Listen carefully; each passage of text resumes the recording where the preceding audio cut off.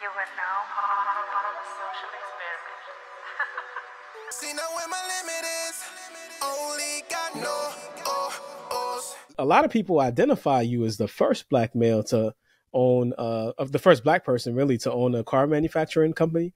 But I know you've corrected people many times. So let's pay some homage before we get started. So who is the first black male person to start a car manufacturing company, and what have you gained from looking into their story? Oh, well, in the U.S., it was a gentleman by the name of C.R. Patterson.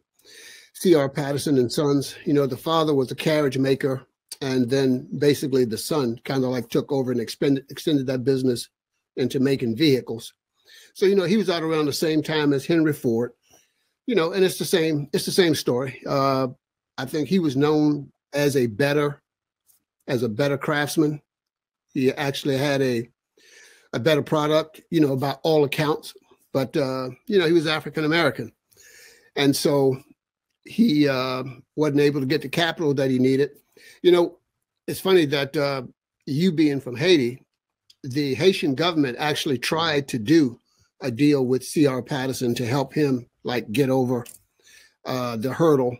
But, there are always roadblocks in our way. And so, the established banks and everyone was able to stop, his growth, through various, tactics that have been used over the years. But there have always been black entrepreneurs out there. There have always been people in our community willing to help, but simply not enough people willing to help. Because if we actually all got together and operated as a single black unit, then all entrepreneurs could get a little bit further. But C.R. Patterson is the man. He was the man. He's certainly a better car builder, than I'll ever be. So hopefully I'm a better businessman. I'm not so much of a car builder as I am a businessman. So hopefully, I'll do some new tricks, get over the hump. Yes, sir. And I was reading about C.R. Patterson, and a lot of people said he started before Henry Ford, actually. And, yeah, because he was making carriages before he made cars. And I actually, when I first moved to Atlanta, everyone was calling me this whole first black thing. And so I actually put out a magazine. I created a magazine to tell that story. And I actually tracked down his great-grandson. So his great-grandson is alive. And so we included him in the story. And to me, I think that's this kind of things, the way we should go about a thing. The whole first thing, I'm not a fan of, because it makes it seem like, it's only 5 or 6 black people doing something in the whole world. Actually, actually, there's so many brothers doing so many great things. This whole first, second, third thing, it's just, I'm not a fan of it, but, I appreciate the recognition. And, we're not a huge car company yet. I'm just like C.R. Patterson. We're just going to see if we can make it over that hurdle. You mentioned that the engine was the thing that started it all. So what exactly is unique about the engine at Derek Automotive, and that separates it from other, engines? Yeah. So our engine, it's called a counterpoise engine. So the engine, it's actually, it's a funny story with the engine. So my partner, Dell, he had a dream about an engine. So he wakes up, I had this dream. He's very religious, so he thinks that, it was a revelation. And so he has this engine design. This engine spins like an airplane engine. The bore and the crankshaft spin in opposite directions.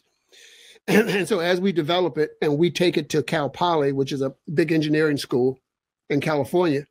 And so the professor looks at it and he says, "Oh, it looks like you guys fixed the Siemens Halske engine." And we're looking at each other. What the hell is a Siemens Halske engine? The Siemens Halske engine was an engine that was developed in Germany. It was developed for the Luftwaffe during World War II. But the crankshaft spent faster than the bore, and so the engine didn't work. And so by changing these angles and math inside the engine, we fixed that problem. So the engine that the Germans thought would win Hitler the war is actually the engine that we have now. So now it's called a counterpoise engine. And so the engine does a complete engine cycle in half the time of a normal engine. So if I build something with 4 cylinders, you get 2 power strokes. So it performs like an 8-cylinder. Now, an 8-cylinder engine may weigh 800 pounds, where a 4-cylinder engine might only weigh 250 pounds. And size and weight matter. So you have a smaller engine that uses less fuel, that gives you more power, right? And so then we were going to take that engine and put it with our generator and use gas to recharge our electric cars. And that's how we figured we could get that car that would do that 700 to 1,000 miles or whatever.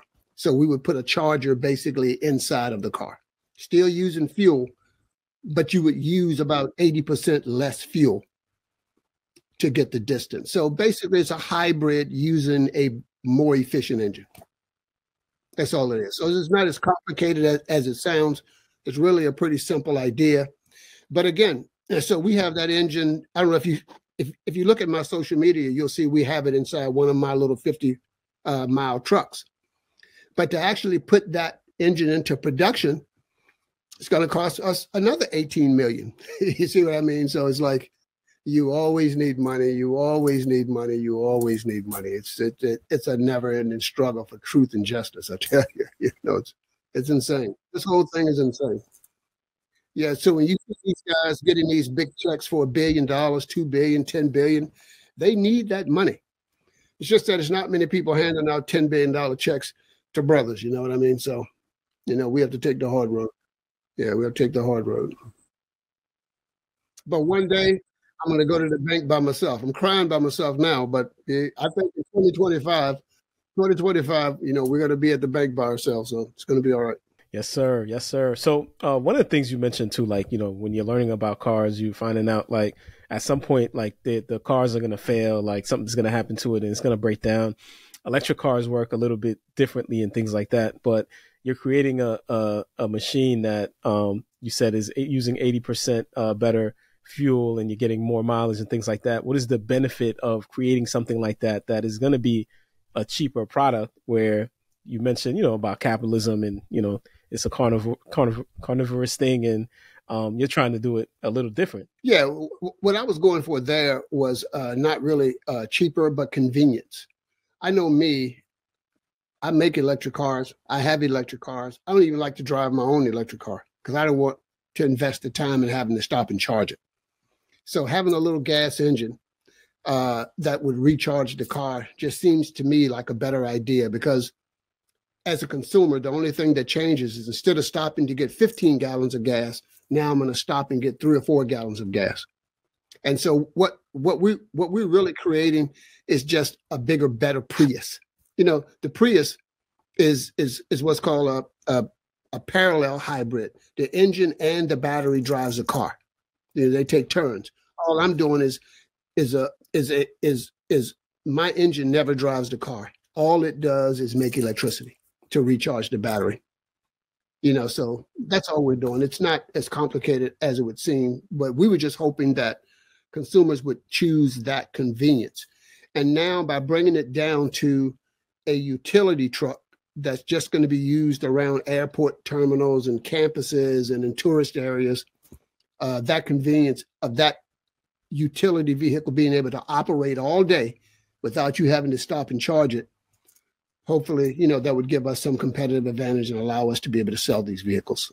So, not guaranteed to work, but that's the strategy. What makes you able to sell it at such a cheap cost? And then what does repairs and, fixes look like over time with something because like that? There's nothing in an electric car.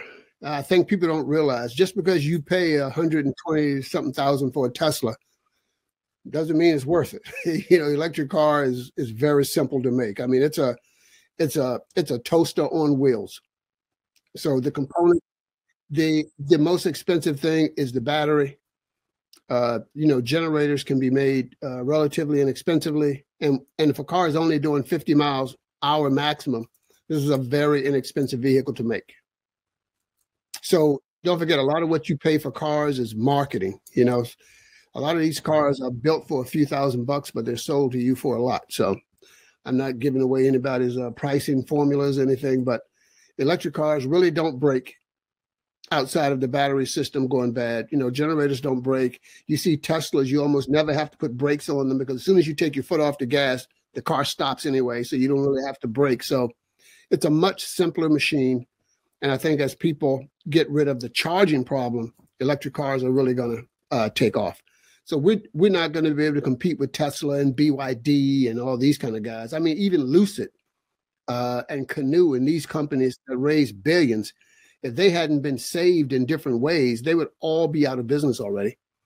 So many of these guys have gone down already, even with billions of dollars, and they're already out of business. So the fact that we kept costs low, stay in little niches, you know, I'm trying to give us time to grow, time to accumulate more capital, time for some of my other technologies to work so that I have a portfolio of companies, and then we can start to share capital across that portfolio of companies, and then maybe we can, you know, find our way into some, new place.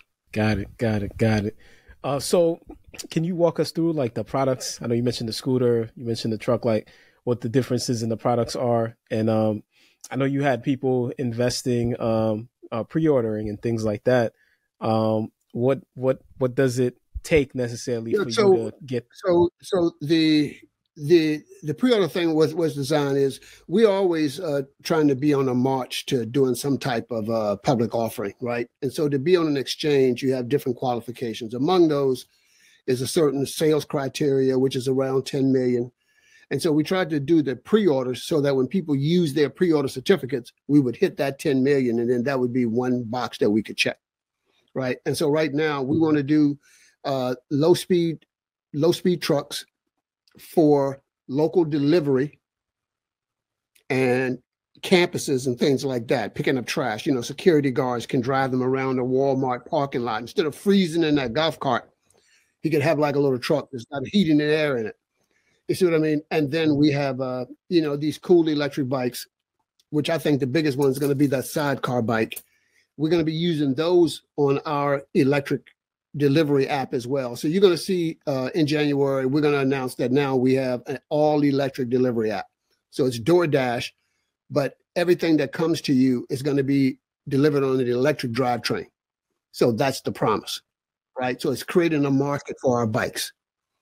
So, you know, it's kind of like a two-sided strategy. You can compete for business or you can create your own customer base. And so I'm trying to create my own customer base. So I'll be making it with this hand and then selling it to another company that I own on the other hand.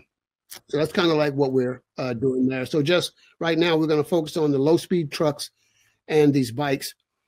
As my photonic technology takes off, which we have some really, really, really big deals that we think we can close here real soon, and then we'd probably have some capital to go back and maybe really introduce a car. And I'm not sure I'm going to introduce a car in the US, but we probably are going to introduce a car in Africa, probably in Ghana or Cameroon first.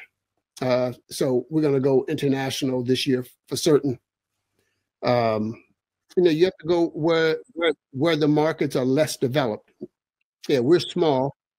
We're undercapitalized, so we have to go where we can be more competitive, which is not unlike what I did when I was going to Cambodia. You know, it's kind of like you go back to these undeveloped markets and we could be a big fish in a little pond.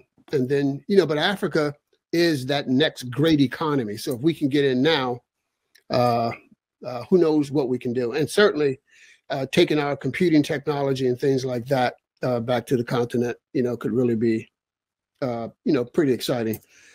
My daughter is like really brilliant. She's getting ready to go back to law school and things like that.